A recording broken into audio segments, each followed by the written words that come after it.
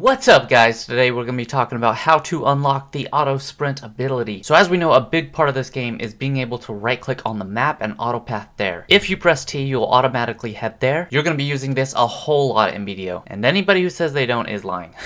And if you play BDO, you know exactly how ginormous this game is. It is absolutely huge and it's still growing. Having a horse and auto pathing places is absolutely imperative. This is the auto sprint ability. In order to use this, we need Artisan Trainer level 1. So what the training Artisan 1 level means is that you need this life skill at this level. While the life skills start at beginner and then go to apprentice, skilled, professional, and then artisan. It may seem like a lot of investment to get to Artisan 1, but I promise you it is extremely easy. Now what I'll be showing you today will not be the fastest way to do this. If you're trying to get to that Artisan 1 level as fast as you possibly can, you're going to want to go catch wild horses. I'm going to link a guide down below on how to do this. You basically get some rope, find some wild horses, then tame them. There's a mini game you got to do and there's different tiers, and then you take it to a stable. Taming wild horses could definitely be a lot of fun, but personally I'd rather just do some things in BDO AFK if I can. For me, horse training is one of them. As you can see, I'm already almost Artisan 1, and I've only been doing this AFK auto method for about a week on and off, mostly at night. So what we're going to do is click on the magnifying glass and we're going to go to stable. We're going to talk to them. We're going to hit stable and then horse market. Your training skill increases by the level you go up, so we're going to buy the cheapest horse we can at the lowest level. Just stick to these 4 tiers, as anything more than that can get expensive. Just go through these tiers and try to find the lowest level that you can. The lowest levels right now I see are these level 6s, so I'm going to get these. Once you have that, you're going to go to stable, then click on the horse that you bought and then hit take out. I definitely suggest in getting some basic horse gear and then equipping your mount. Once you equip it, get on your horse and then find a nice little open area like right here, and then open up your map.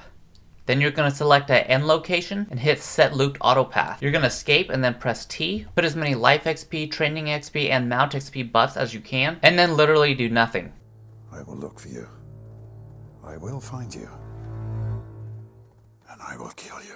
So here's just a couple buffs that you use. If you have the Villa, you can definitely use the Turning Gates buff. Definitely at least get some Verdure Draught. And definitely Seafood Cron Meals. Now there are a ton more buffs. You won't be able to get all of them, and even if you do, some cancel each other out. So I'll put a much more detailed list down below. Get some silver embroidered training clothes. I would suggest at least getting the +2. It's not too expensive and gives you an extra 15% mount experience. Try to take advantage of the Black Spirit's Adventure to get life skill mastery scrolls when you can. For example, since I have a couple extra dice here and some Arcana cards, I'm going to use this +2 Pace of Delight, and then I'm going to move forward 2 squares. I'm going to use this +4 dice to jump 4 more squares and grab that bad boy. There are a ton more buffs that you can use, but some of them are pretty expensive. Just use whatever buffs you have access to and just spend the money you're willing to spend. Just be careful, some can cancel each other out, like using a Celerity Draught and then using a Verdure Draught will cancel out the Celerity Draught. Now one very last tip is to get the Manos Crop. Yes, it can definitely be pricey, but if you don't already have this, you're definitely going to want this in the future anyways. These buffs are absolutely amazing, and this is really one of the most must-have items in the game. Every single time you ride a horse in the future, even after you have auto sprint unlocked, you're definitely going to want this anyways. But in the end, just make do with what you can. So now everything's set up, so I'm going to go watch a movie and I'll be back.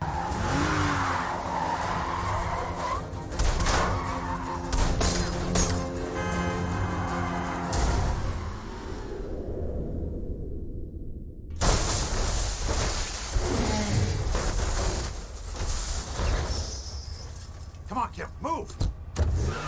Alright, I'm back. So now as you see, my horse is level 15. Once your horse is level 15 or higher, you can go ahead and sell it. You'll want to switch it out for a lower level horse. Remember, you get that sweet training experience when your horse levels up. So A, you don't want to level them up too much, and B, you want to make sure that if you come back and your horse's level is 50% or more, go ahead and finish out that level. Now real quickly, while you're auto path, you want to make sure that you are in a safe zone. This is a PvP game after all, so people will kill you even if you are AFK sometimes. But they cannot do that if you're in a safe zone like I am right now. Alright, so there we go. My horse just leveled up. So I'm turning around right now and headed straight to the stable. We're going to grab our stuff. You're going to talk to the stable keeper.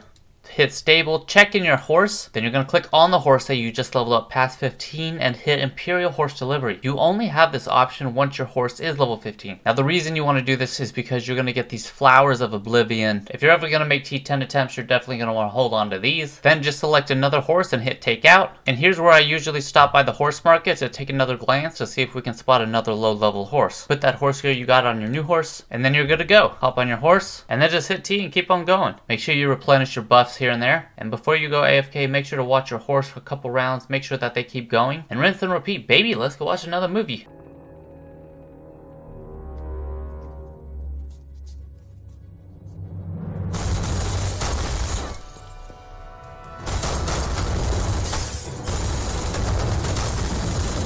And now finally we came back and boom, baby, we have Artisan 1. I highly suggest doing this and getting auto sprint out of the way. It is extremely beneficial. So definitely do this on your main character and get this quick. This is definitely for me a must-have part of the game. Once you have this, you will not want to go back. Thank you guys so much again for checking out my channel. I highly appreciate it. Don't forget to hit that subscribe button if you haven't already. Don't forget to smash that like button as well. I would super appreciate it. Go follow me on twitch.tv/itspragna. Let's hang out. And of course, don't forget, ride faster, baby. Let's go!